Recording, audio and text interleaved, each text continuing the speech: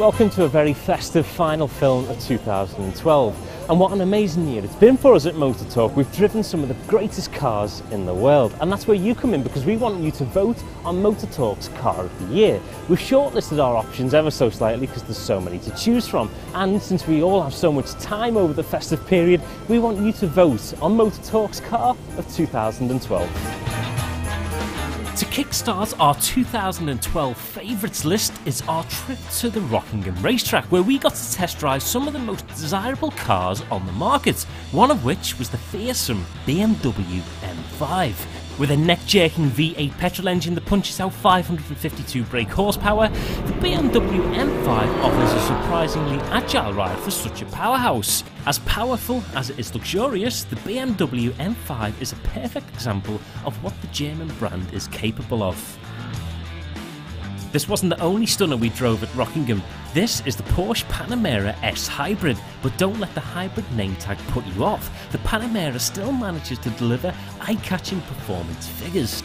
But let's not forget how unique the exterior design of the Panamera is, with a beefed up back end and bulging headlights. In August, we headed to the lovely Welsh countryside, and waiting for us there was one of the fastest cars available in the UK, the Nissan GTR. The GTR represents a step up in the evolutionary stage of the Nissan Skyline range, offering more of its chiselled exterior and a much meatier powertrain. With nearly 500 brake horsepowers at your fingertips, it's hard to resist the urge to put your foot down and see how fast it can really go. 195 miles an hour, if anyone's curious. The Panamera wasn't the only Porsche we've been driving this year. We also got to take the 911 for a spin.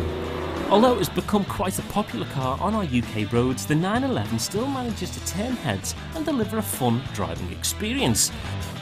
With a stylish, snug exterior, the 911 echoes classic Porsche styling and helps remind us why Porsche has got such a first-class reputation.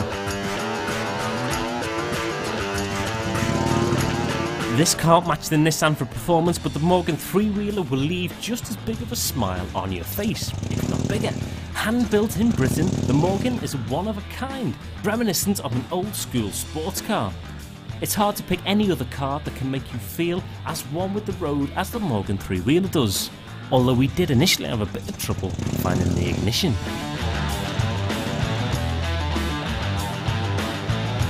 Closer to home was our test drive of the critically acclaimed Range Rover Evoque. With over 100 awards, the Evoque is without doubt the best small SUV money can buy. Even though it offers a compact exterior and a relatively low price tag, it still looks and feels like a Range Rover, allowing the Evoque to sneak in and occupy a whole new part of the market.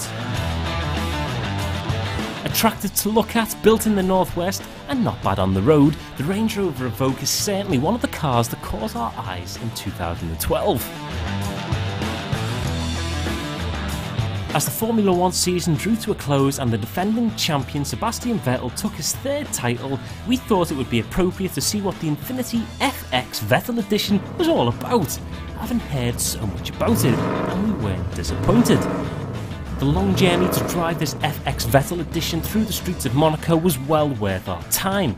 With noticeable engine and styling tweaks from Vettel himself, it was by far one of the most unique and premium cars we have ever driven, reaching 0 to 60 in just 5.5 seconds and coming equipped with quirky features like a button that makes the exhaust growl.